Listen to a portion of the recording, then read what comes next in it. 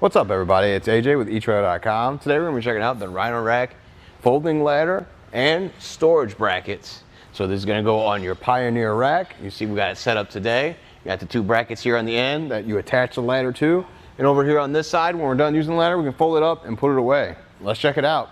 It's a really good option. It's going to help you get that access to the Pioneer rack, whether it's on a pop-up camper like this or a vehicle.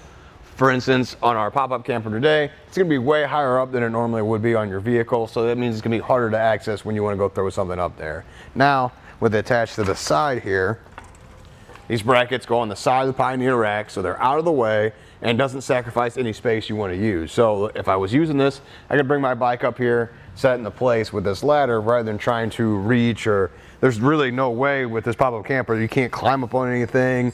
The ladder is on the other corner on the opposite side over there, so that's not going to help you get to this bike part.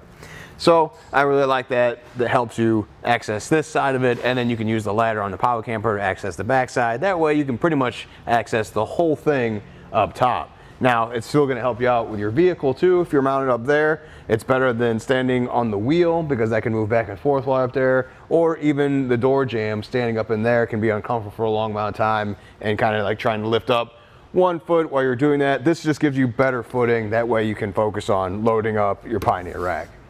How this works is we have these two brackets that install here. They go in the T-track, so they drop down in there and come, and I tighten them down so they can't move anymore, so they're not going to shift. But like I said before, I like that they're here and kind of out of the way. It's using this space that wasn't being used on the platform rack, and right here is where the ladder hooks in, so these drop into place. I'll show you in a second. I'll just climb down and do it. The ladder just hooks in right there. So that's what it looks like when the ladder is not around. And then when you go to put the ladder in, just slide this back.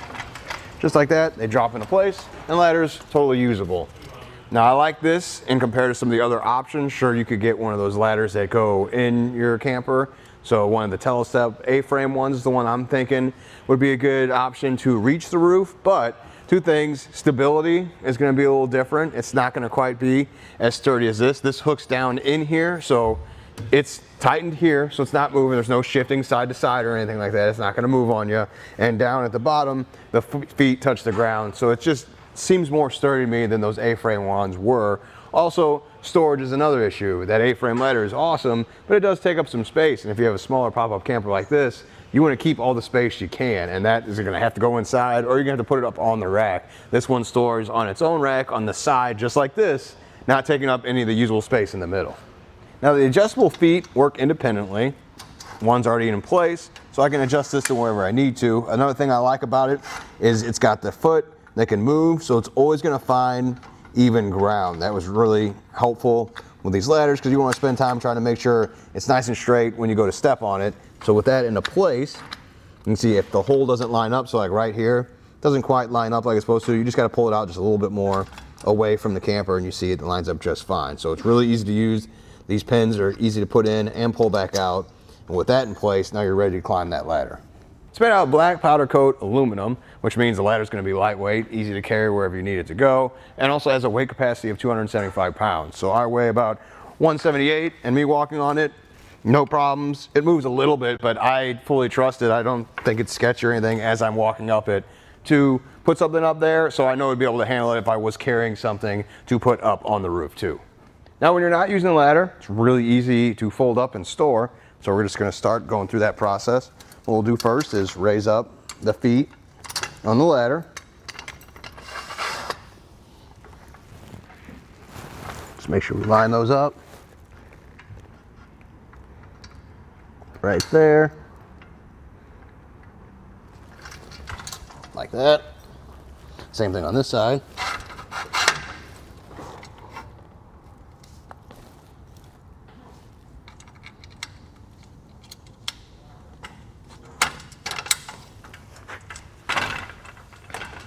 Then we can bring it in towards and unhook it from the brackets there. Then in the middle, there's going to be two more pins. So we'll pull those, and then that's going to allow you to fold it down.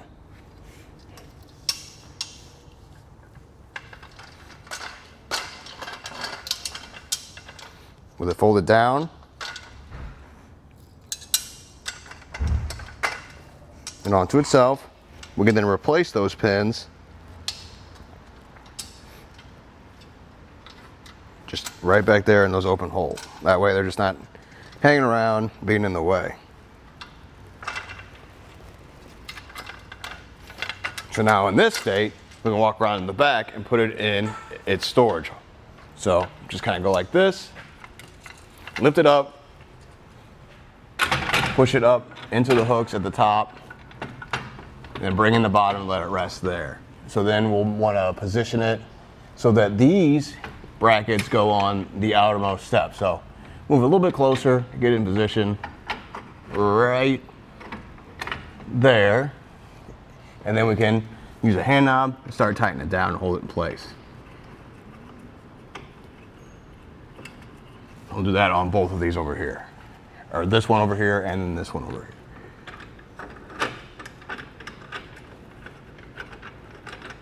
Up top, we can take a better look at it, how it holds that ladder. I can check the whole camper back and forth. And you see there's no rattling or movement in the ladder, so you know it's down there nice and secure. Those hand knobs are nice and big to get your hands on to actually tighten it down really well. Really easy. It was a little bit of a reach for me just because I'm a little bit shorter, but still could get up there and tighten those down, no problem. Another thing I like about it, much like the brackets on that side, is they're kind of off to the ends of the rack that we weren't using anyway. So it is kind of out of the way so that you could still put something up here that it could even extend all the way to here and still the ladder's out of the way. If you're thinking about security as well, if you don't want to leave the ladder up there with not locking it down at all, Rhino Rack does have a cable lock that runs into the T-track, and then that can help lock up that ladder. That way no one can mess with it when you're not around. Overall, I think this is a great addition to your Pioneer rack. It's much easier to have this ladder to get to the top, whether it's on a pop-up camper like this or even your vehicle. I like having that sure footing of climbing up there, especially if I'm loading other stuff on there. And the fact that it stores on here and not on the inside of your vehicle, your camper, really helps out. It doesn't take up any little space you have on either of those. And this is also nice and tight as well, so it's not going anywhere. I'm fully confident in it. The other thing is the parts that it does use on that Pioneer rack, you don't sacrifice any of that space for your storage. So like the stuff you want to throw up there, like your bike or other stuff you're strapping out, maybe some bags, you have some duffel bags or something you want to throw up there, it doesn't sacrifice that space to add that ladder to it. It all kind of stays out of the way and still keeps the whole top of it usable for whatever you need. Now, it's really easy to get all these little accessories installed. Check out how we did it. First step of this process, we're going to take our holding bracket here. This is what we're going to store the ladder in. This is how it's going to sit on your platform rack like this. Make sure the Rhino Rack logo is facing the right way. That's going to help you know how to add this bracket on. Now you got a few different sets of holes here. This is going to be adjusting on the clearance of your roof. Today we're going to be using these two holes here because that seems to work just fine with our application. So let's get that set up. So what we're going to do is we're going to take one bolt, add a lock washer. Here, let me use both hands. Lock washer and a regular washer. We're going to drop it down through our bracket right here. We'll do that again for the other bolt.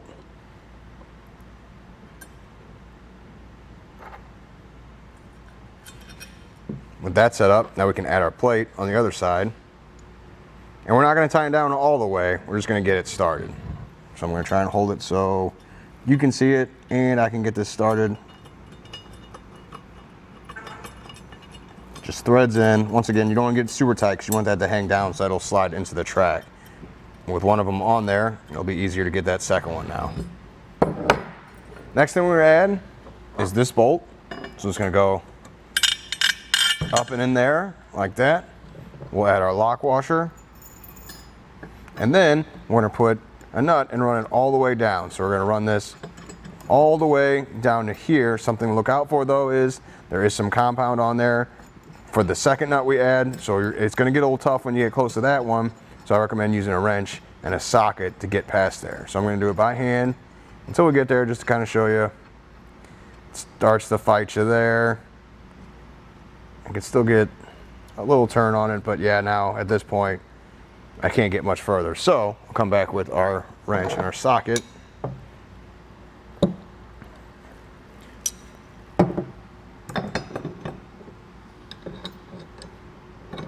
I'm gonna hold this in place like that, and then I can just start tying it down.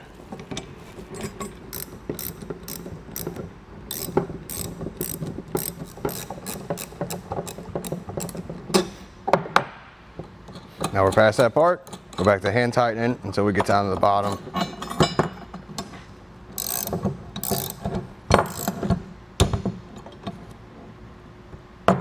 There we go. Now we're gonna go ahead and slide it in the track. So just drop it down here in this gap where that plate fits in, and it slides along the track. Now they say to have a spacing of 24 inches about, so I think that's about there. So we can come back now with our tool and tighten it down.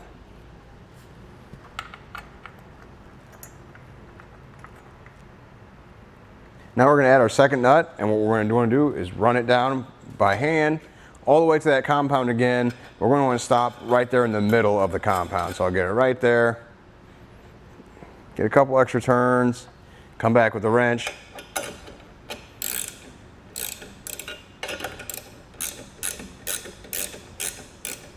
Try to move my hand out of the way so you can see. But we want that compound, that blue compound, on both sides of the nut. So I'm just trying to aim for it to be in the middle,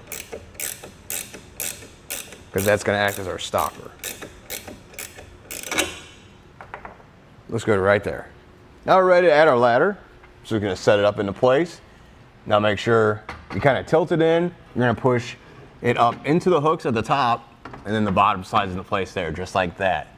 Now we're going to have to do a little bit of adjustment because the brackets we're adding to hold the ladder in place. If I can show you from here. So it's going to go like that, and it looks like I actually got it that time. So it lines up right there. That's why they require the 24 inches of spacing, because it's got to line up with those brackets. So we can see that one's in place. We're going to add our hand knob and start to tighten it down.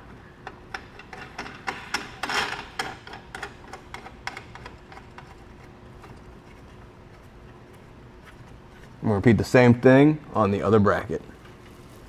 Now we're going to add our attaching brackets here on the side. This is where we're going to attach the ladder to on these areas here.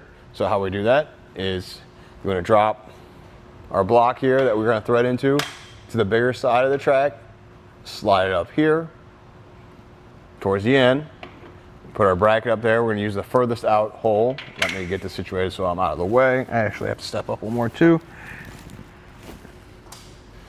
There we go. So we're going to line this up right there. You're going to want 11 inches of space in between both of these brackets, because that's where the ladder hooks, again, are going to go in there. Just going to run this down my hand real quick into that block. Get about hand tight, and then come back with the tool and fully tighten it down.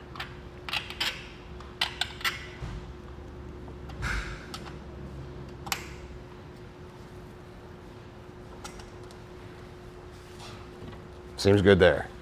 Overall, really not that bad to get installed. I really like the T-Track system they have going, where you just drop the blocks in there, slide them in place. The hand knobs are nice and big too, so you can get a good grip on them to tighten it down. I can shake this whole thing up and down. You see that ladder's not rattling or moving. I'm moving the whole camper. Same can be said over here with the attachment points for the ladder. Now we're all set up to whenever we want to use it. You can just hook it up here, climb on up to grab whatever you need, and when you're done with the ladder, you can put it right back, and you know everything's nice and stored up here. You're not wasting any space on the inside. Well, I think that does it. Thanks for hanging out. I hope this helped.